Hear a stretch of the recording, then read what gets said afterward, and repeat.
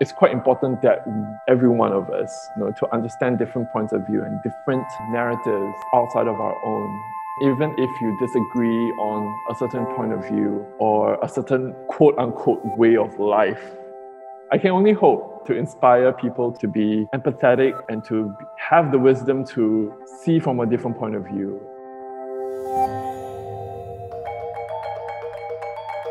This is the Belongings podcast series, produced by the ASEAN SOGI Caucus with the support of Voice.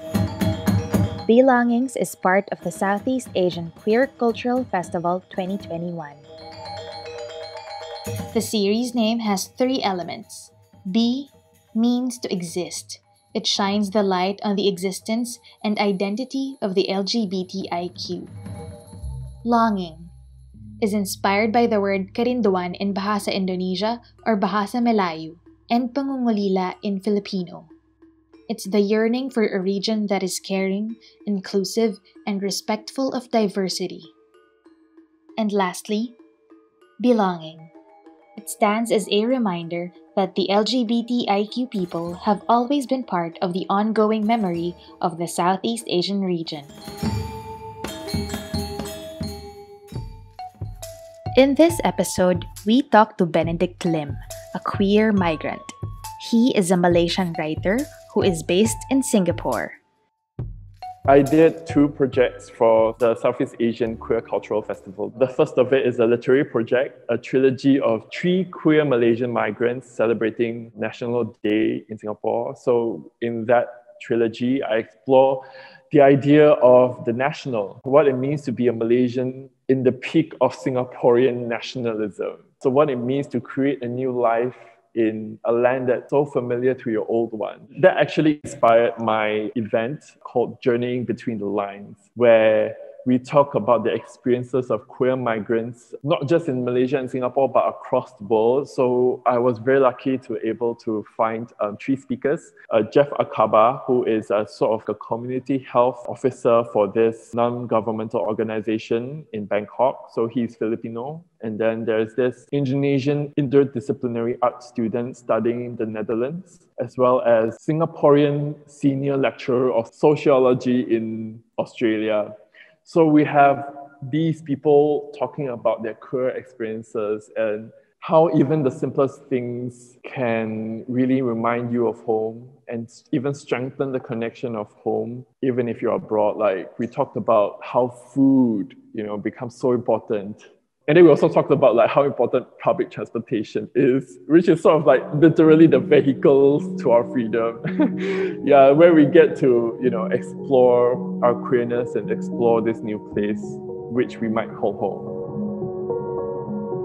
He shares his contrasting experience as a member of the LGBTIQ community in 2 different Southeast Asian countries.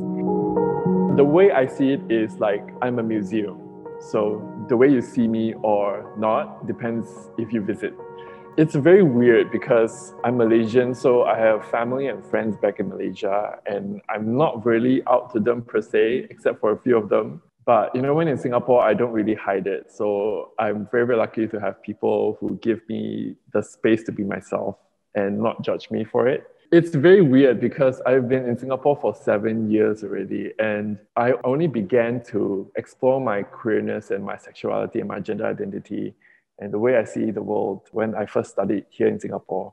So it's a very weird experience because I consider myself liberated from the stigma and the discrimination, I guess. Yeah, it can be very confusing. In Journeying Between the Lines, the event that I hosted, the Southeast Asian Queer Cultural Festival, where we talk about the experiences of queer migrants, where, belonging is such an important theme. It's the very question that we ask ourselves every day because we're not home. So there's this term called entangled intimacies by Dr. Kwa. So even as we are away from our families, we still love them. But if we are with our family, we won't be the version that we want to be. I'm more in tune in Singapore's queer community than in Malaysia's. Like, I can't even name a single gay bar in Malaysia, in my hometown of Kota Kinabalu, or in Kuala Lumpur, the capital. So I can't really comment on how it's like being a queer person in Malaysia. Other than that, there's a recent case in Malaysia now that where the federal courts upheld like the constitutional protections for queer people in Selangor. But other than that, I'm not really sure if people feel safe. And especially in Malaysia, it's quite a big country in the sense that we have 14 or 15 states, and we have 26 million people, and every city, every town is different. As for my experience in Singapore, I feel like there's a certain sense of boldness in the queer community in Singapore. There's a spirit to it, like it's a very strong spirit. I think people here are actually quite unafraid, especially the queer artists in Singapore. I think they have a lot of boldness, and the way they see the world, they're not afraid of being who they are. And even if the state imposes some sort of control in one form or another, they manage to overcome it in small ways and in big ways. Especially, there's this recent protest for transgender people in school. And this is only 4 or 5 people, but in and of itself, it's a courageous move. Especially in Singapore, when there's a lot of sanctions and restrictions, both very subtle and very overt forms of sanctions and restrictions in expressing yourself. That's how I see the queer community here in Singapore. I think the biggest challenge is, in a sense, convincing the state that equality is important. There's a lot of buzz going on around like Section 377A about like repealing that section in Singapore's penal code. For me, that's the first step in ensuring gender equality in Singapore, because you give people the legitimacy of the state, by the state. I think that's one way to tackle being seen and being heard and being understood by the people. And another thing is religious conservatism. Like, in my point of view, I could be wrong. The church and the state in Singapore, it feels quite entwined. So how do we get people to hear us that, we need protection from the law, and not just saying that, we don't enforce Section 377A, where we get legitimate protection under the law and legitimate equality in terms of like, be it social aid or healthcare. I think that's one of the biggest challenges that we have now. I think it's improving. There's always 2 steps forward and 3 steps back. In Singapore, that's what they always say. That's what I always hear. You hear Singapore government, being open to LGBTQ, like queer tech talents to come to Singapore and work. But there's still this question of marriage equality in Singapore when it comes to queer people. And they haven't addressed that. They haven't addressed Section 377A. And it's such an archaic law. It comes from like the British penal code system back in the colonial days. I think that's one of the biggest challenges, to have that kind of, in one word, visibility, the same visibility afforded to heteronormative people in Singapore. I think that's very important. As a writer, Benedict believes telling brave stories can shed light on the issues and help improve the situation of the LGBTIQ community. It started from when I was very, very young, telling stories. And as long as you keep telling stories and you keep cataloging different types of lived experiences, which is what the whole festival is about, right? It's about collecting memories and collecting experiences and collecting stories. I think it makes a difference, because at least there's a record of it. There's an archive of it. And even if it doesn't change now, we'll never know who it might inspire in the future. So I think literature and the art, it's so important that we tell these stories. And I think that boldness itself, to ask difficult questions, to portray difficult stories and difficult ideas and difficult experiences as they are, it's so important. I remember there was this play about Paddy Chew, the first person in Singapore that admitted that he was HIV positive.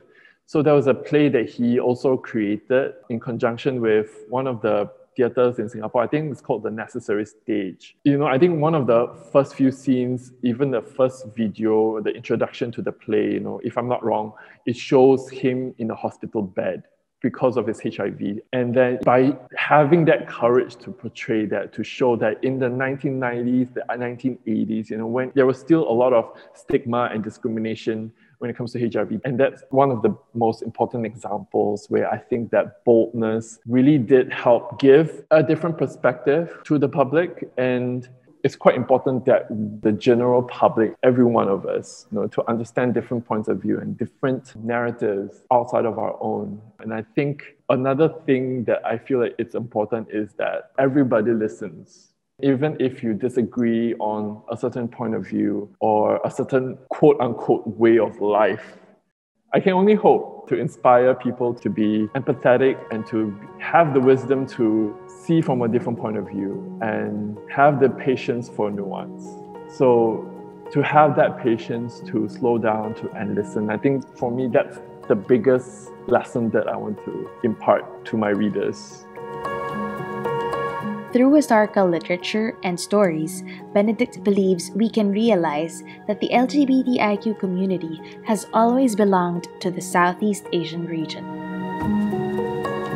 I think in my experience at least, creating work for SEAQCF, and this theme actually really did help me illuminate that idea in a sense that I think by revisiting narratives, queer narratives from before, like in the past, we have so many examples of more nuanced gender identities throughout Southeast Asia. For example, in the Ibanese, there are the Manang Bali shamans. So for those shamans, the male are supposed to undergo a sex change and become female in order to fulfill that role. So it's a very revered position in their culture. And we already have that reverence for femininity in Southeast Asia back then. So I think by revisiting queer narratives of pre-colonial times, I think that will help us create that solidarity. And I feel like even now there's actually a solidarity. When marriage equality was passed in Taiwan, outside of Southeast Asia,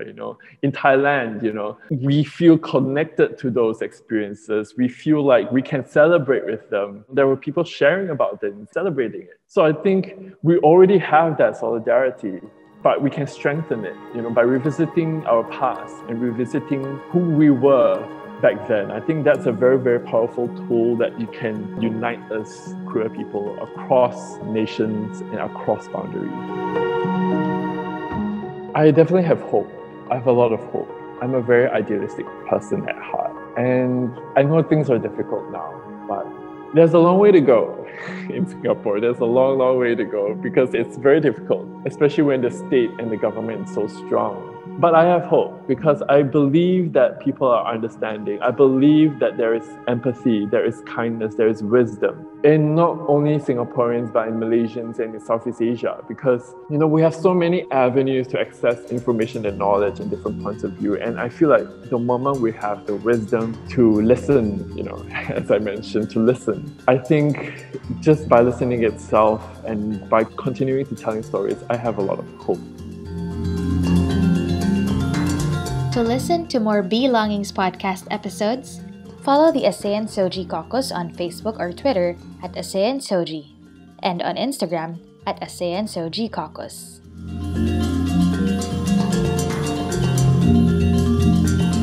This podcast is released under a Creative Commons license.